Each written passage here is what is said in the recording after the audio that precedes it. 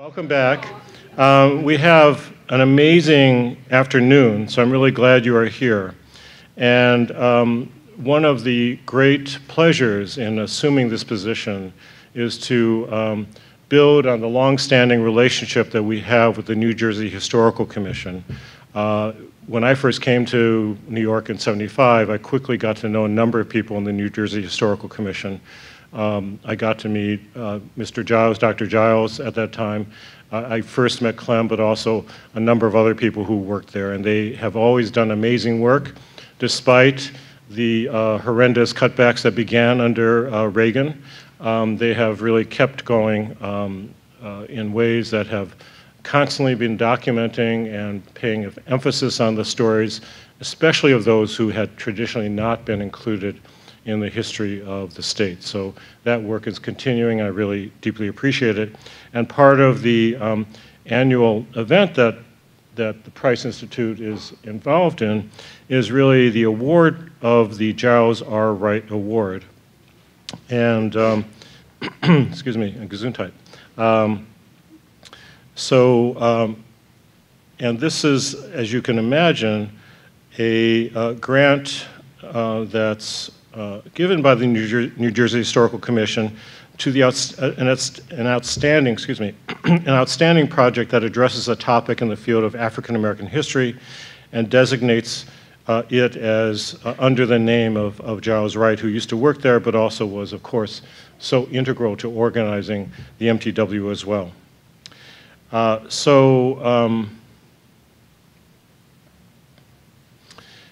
This year, to present this year's award, please welcome back Dr. Larry Greene, who, as you remember, is a professor at Seton Hall University and also a member, and oftentimes he's been a chair as well, of the New Jersey Historical Commission. So Larry Greene, and if you could just welcome him, and then he's going to be making the award.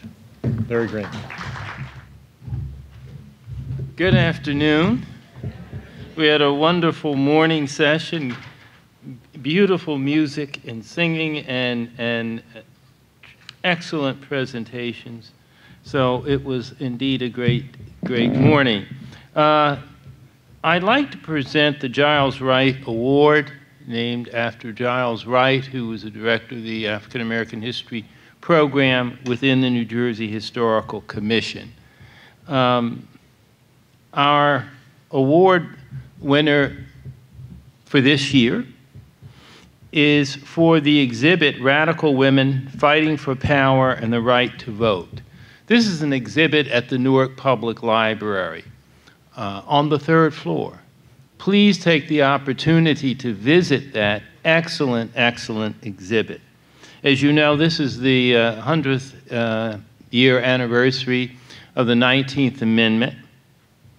And it's very important to understand that the fight for women's suffrage and the 19th Amendment was indeed a multicultural affair, a multi-ethnic and multiracial affair. And when you see that exhibit, you will see African American suffragettes who were involved in this struggle for women's rights. And so I think it's most appropriate in 2020 that this award goes to the Newark Public Library and for the exhibit Radical Women Fighting for Power and the Right to Vote. I've been working at the Newark Public Library on microfilm, and I can attest to you that the Newark Public Library and the New Jersey Information Center there is a wonderful historical resource. And it gives me great pleasure to present this award to our recipients today. Noelle Lorraine Williams, the exhibit curator and researcher.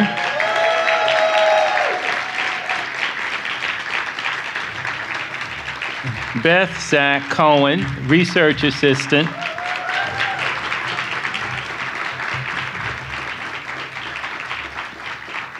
And George Robb, research assistant and professor at William Paterson, couldn't be with us today, but he's been an integral part of the research staff.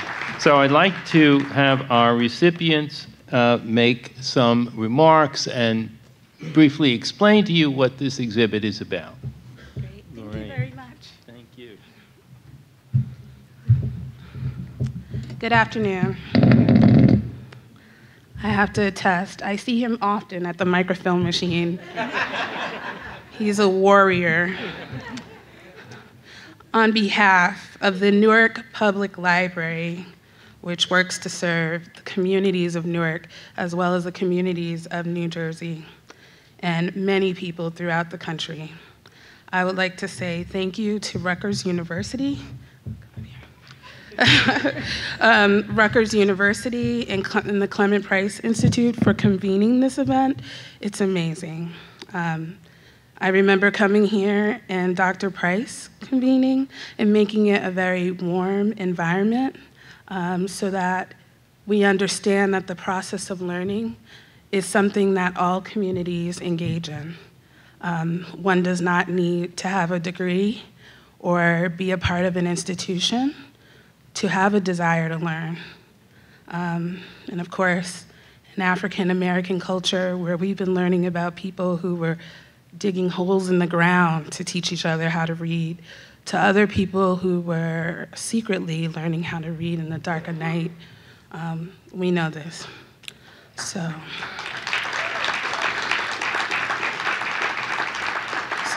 much respect to our ancestors, Dr. Clement Price and Dr. Marion Thompson, as well as Giles Wright.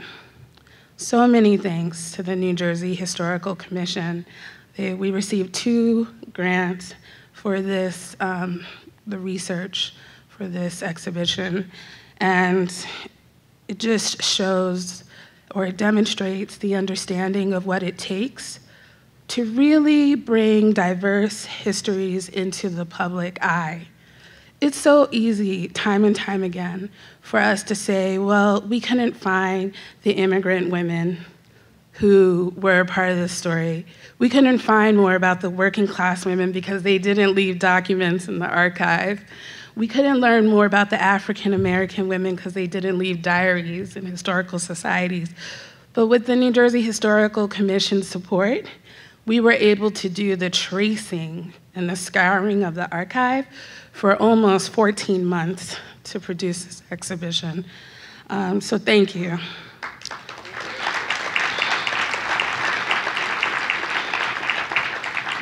Thank you to Marion Callie, Dr. Ingrid Bentecourt, the officers at the Newark Public Library.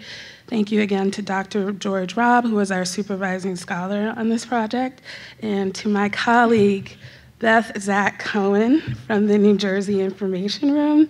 Many of you know Beth in person. Some of you all have seen her at the New Jersey Room. She doesn't want to say anything today, and I'll respect that. She is an instrumental person in assisting all kinds of people with all kinds of questions. From where do I buy covers for my shoes in the rain, to can you tell me how many people were at this conference in 1918? And they didn't publish a booklet.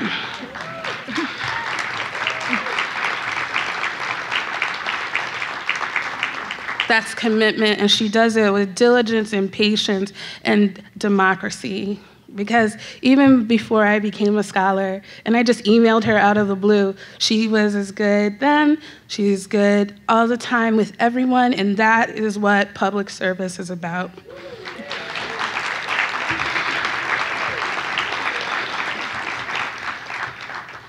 I'm going to wrap up. I would like to again say thank you to Dr. Betty Livingston Adams. Even though we didn't work with her, her work on Black women, Christian organizers in Summit was instrumental to pushing us along on the work that we needed to do. To the Vineland Historical Society, which provided documents with ease when other institutions told us we're doing our centennial exhibition too. Sorry, we're not loaning you anything, which is what we heard from 7 institutions, and the Alice Paul Institute.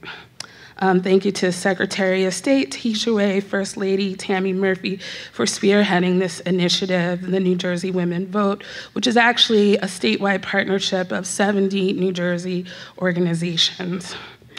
Finally, I would like to invite you to the exhibition. It's open, as Larry said, on the 3rd floor of the library.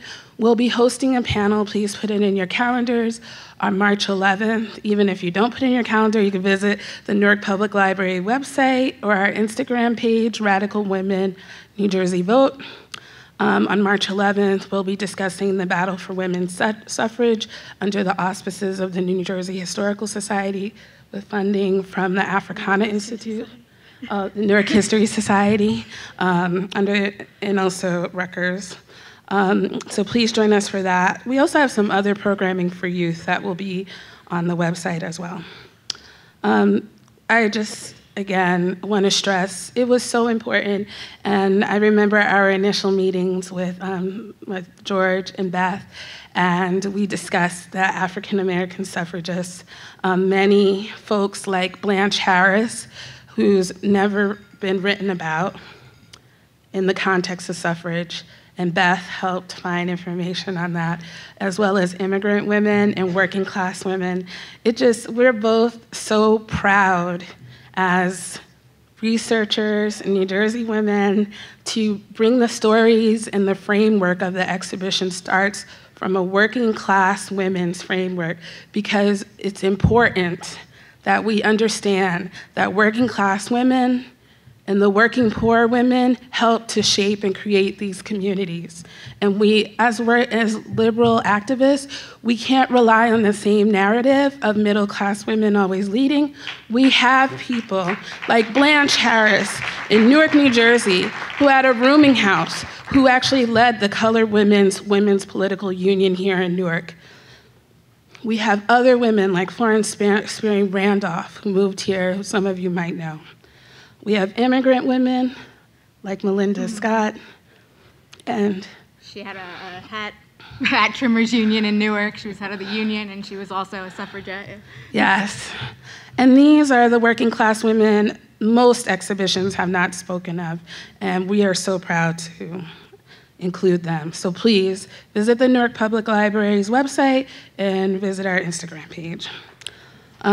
So in closing, I will just simply quote something that a lot of you know Alice Dunbar Nelson, and she was writing about Violet Johnson, who was one of the activists that we profile in the exhibition, who moved from the South to New York, and then eventually moved to Summit as a domestic worker. And as a domestic worker, she helped co-found a church. And then after co-found a church, she helped find a home. She helped to create a home for immigrant and migrant women from the South as a domestic worker, as someone who wasn't even from here. And Alice Dunbar Nelson, in one article, she sings her praises. And I'll just leave you with a comment or something that Nelson said that Violet Johnson would say everywhere. She would say, quote, "Talk, tell them all about it, let the word go forth. They need to be told about our work and what we have done." Violet Johnson. Thank you. I have to present you with you. Okay. Which way do you want to do this?